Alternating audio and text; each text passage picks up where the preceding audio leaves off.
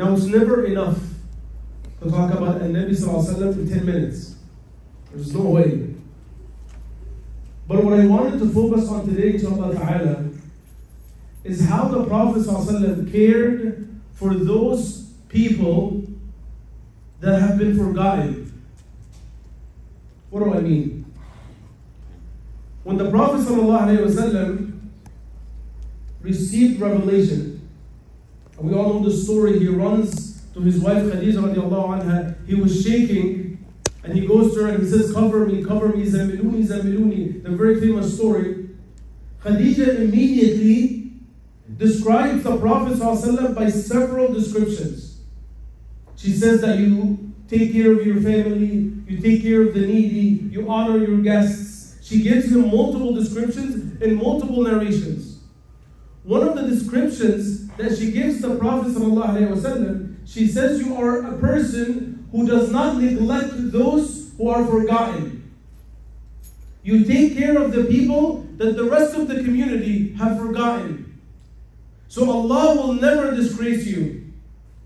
And now when we look at the life of the Prophet ﷺ, you actually see that happening in multiple places. For example, one time, the Prophet ﷺ goes to the masjid around Fajr time in the morning, and he doesn't find the cleaner of the masjid. There was a lady that used to clean the masjid, and she used to be in the masjid all the time. He doesn't find her. So he asks the companions, where is she? Where did she go? So the companions tell him, O Messenger of Allah, she died. She died last night. We buried her, we prayed janazah, and we didn't think you needed to know. Because remember, back then when somebody would die, they would immediately wash them and bury them right there. They wouldn't wait for salah like we do today. Because the graveyard was like that, there wasn't a lot of procedures.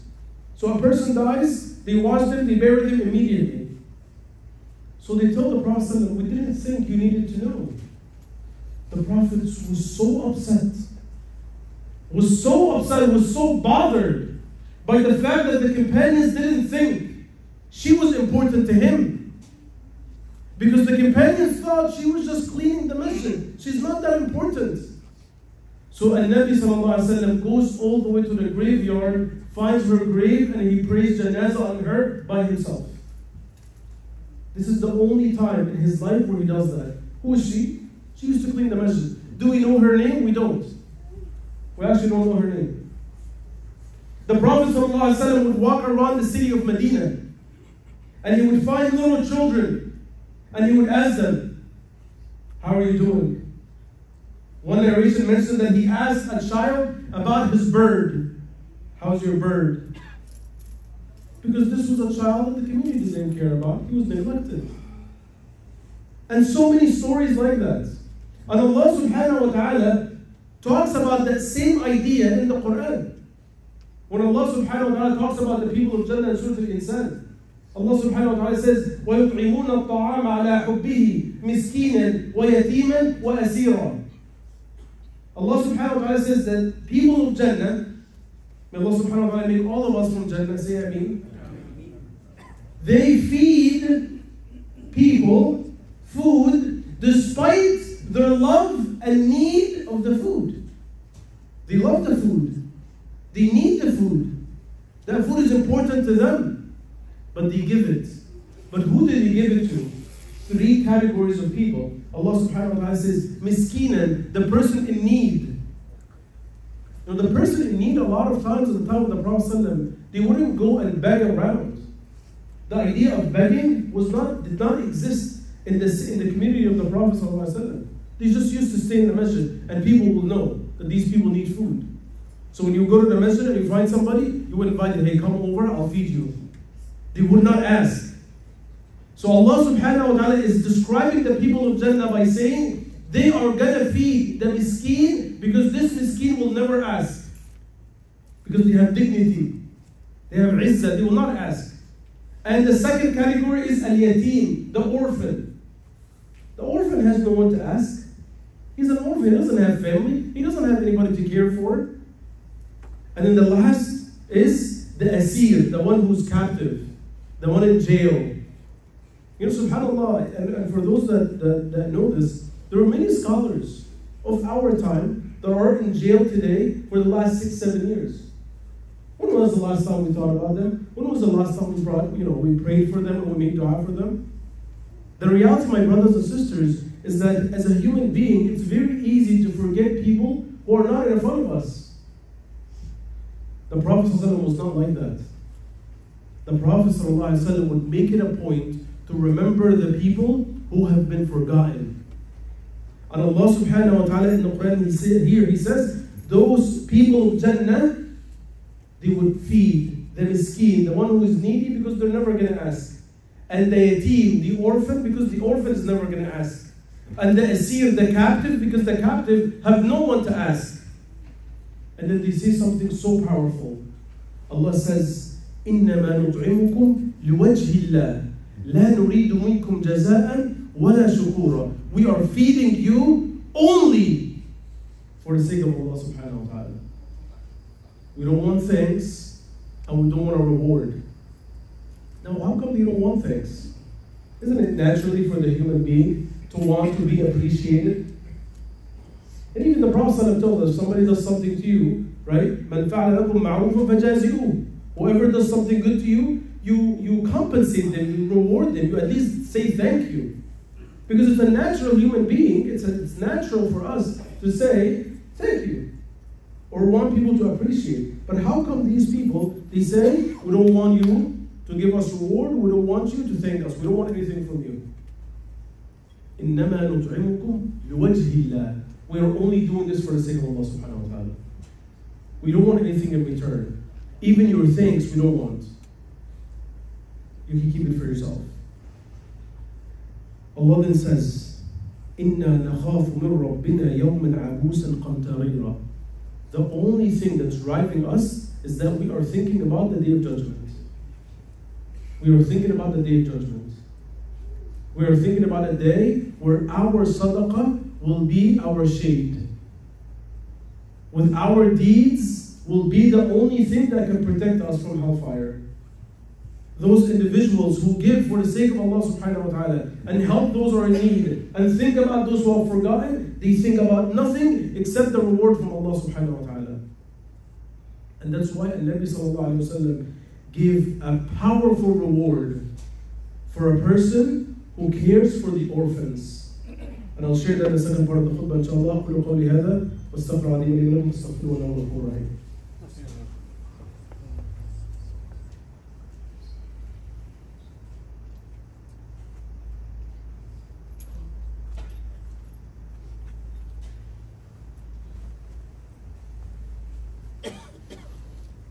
Alhamdulillah Rabbil Alameen, wassalatu wassalamu ala rasulih al-kareem wa ala alihi wa sahbihi ajma'een. And Nabi sallallahu alayhi wa sallam, in an authentic narration, he says, أَنَا وَكَافِلُ الْيَتِيمِ فِي الْجَنَّةِ كَهَاتَيْنِ. Me, the Prophet sallallahu alayhi wa sallam, and the one who cares for the orphans are like this in Jannah. Well, why like this? Because the orphans are people or are children that everybody forgot. Nobody thinks about them. They have nobody to think for them. They have nobody to care for them. When we go and we make an effort to care for the orphans, then the Prophet ﷺ says, on the Day of Judgment, you will be like that with the Prophet in Jannah. Now, why not like this? You know, the narration actually mentions the Prophet ﷺ left a gap between his two fingers. You know why? Because the Prophet ﷺ is going to be at a level of Jannah that is exclusive for him. None of us will have access to the level of the Prophet ﷺ. But the person who cares for the orphans will be the closest to the Prophet ﷺ. The one who cares for the orphans are going to be the closest one to a Nabi sallallahu alaihi wasallam in Jannah. We cannot be at the Prophet's level, but we will be the closest. So inshallah ta'ala, for those that walked in, and you guys have seen the table out there, I'm here on behalf of an organization that supports a region that is truly, truly forgotten. If I ask any of you guys, when was the last time you heard about Syria, most likely it's been years. But let me share a few things with you, inshallah ta'ala. Perhaps you can support today.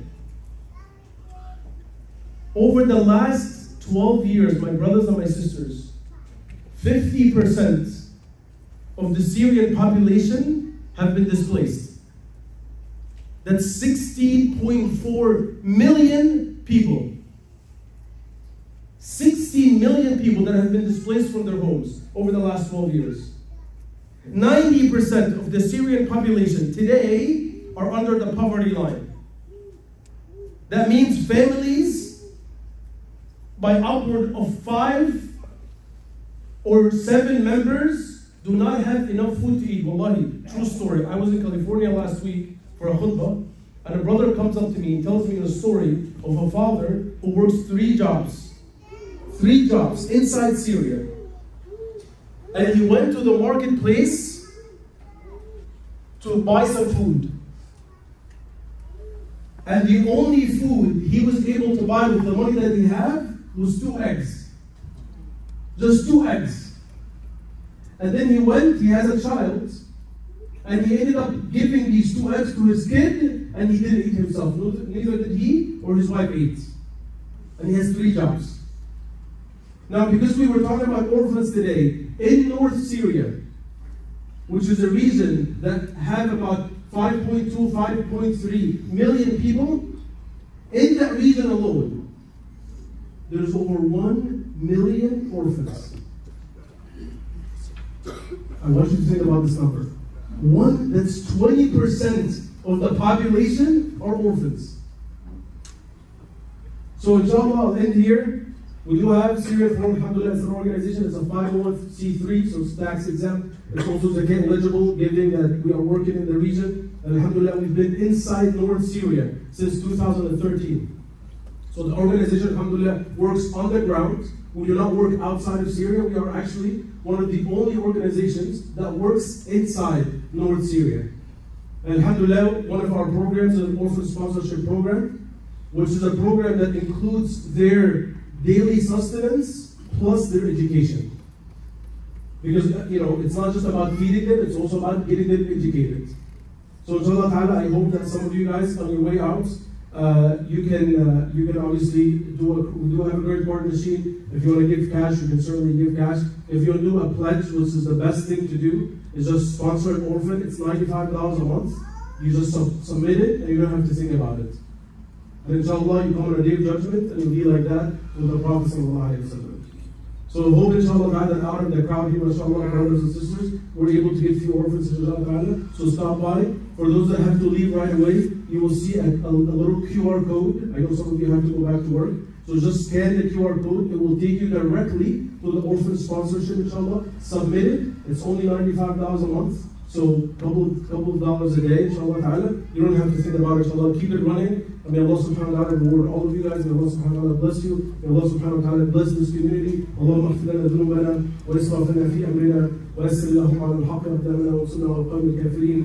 اللهم تب علينا لنتوب وطهرنا من الخطايا والذنوب واستر يا رب لنا جميع العورات والعيوب. عباد الله رحمكم الله. يقول المولى عز وجل في كتابه الكريم بعد ان نقول اعوذ بالله من الشيطان الرجيم. إن الله وملائكته يصلون على النبي يا أيها الذين آمنوا صلوا عليه وسلموا تسليما. اللهم صل وسلم وزد وبارك وانعم على حبيبنا ورسولنا محمد صلى الله عليه وسلم. أقم الصلاة.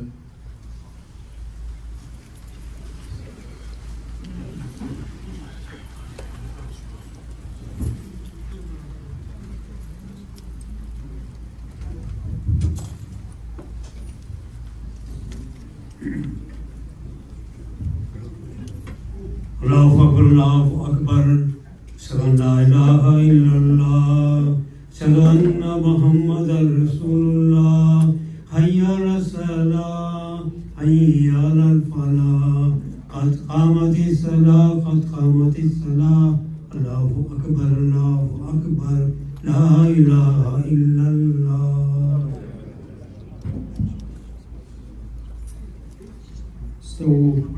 استووا واستقيموا وخلي يرحمني ويرحمكم الله.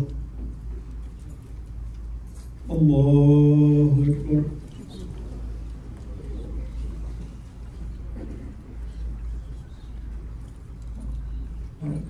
الحمد لله رب العالمين الرحمن الرحيم مالك يوم الدين إياك نعبد وإياك نستعين اهدنا الصراط المستقيم صراط الذين أنعمت عليهم غير المغضوب عليهم ولا الضالين.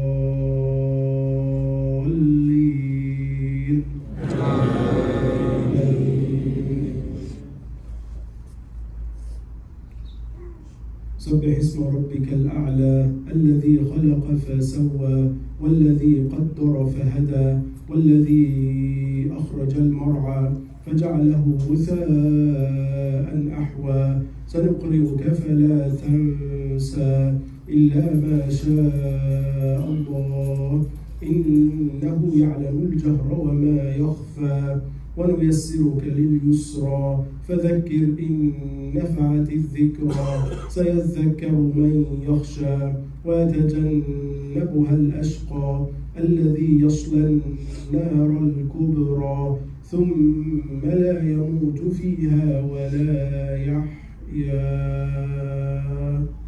الله أكبر.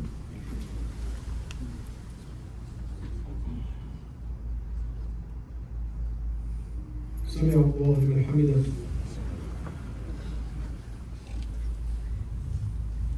الله أكبر.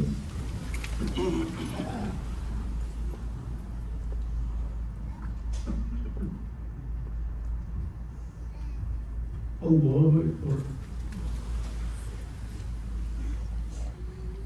الله أكبر.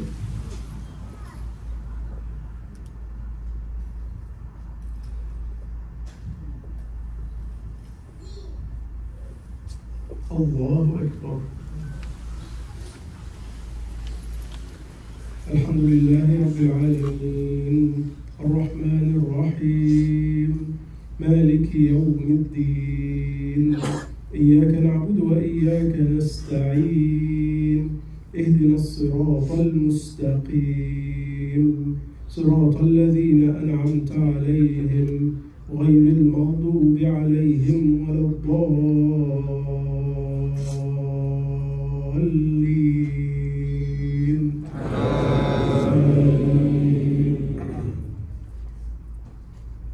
قد أفلح من تزكى وذكر اسم ربه فصلى بل تؤثرون الحياة الدنيا والآخرة خير وأبقى إن هذا لفي الصحف الأولى صحف إبراهيم وموسى.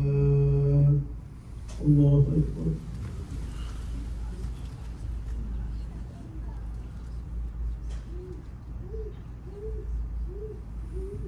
سمع الله لمن حمده.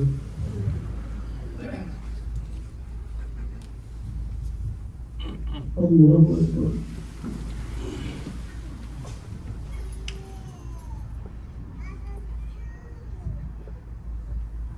الله أكبر. الله أكبر.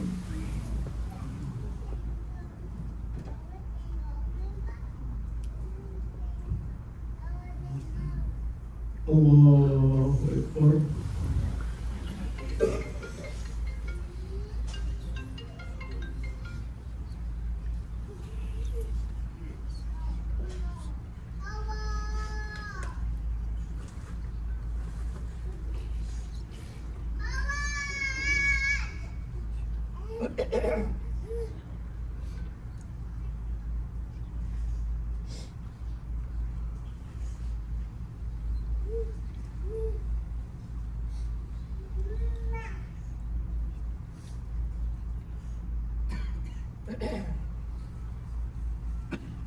السلام عليكم ورحمة الله. السلام عليكم ورحمة الله.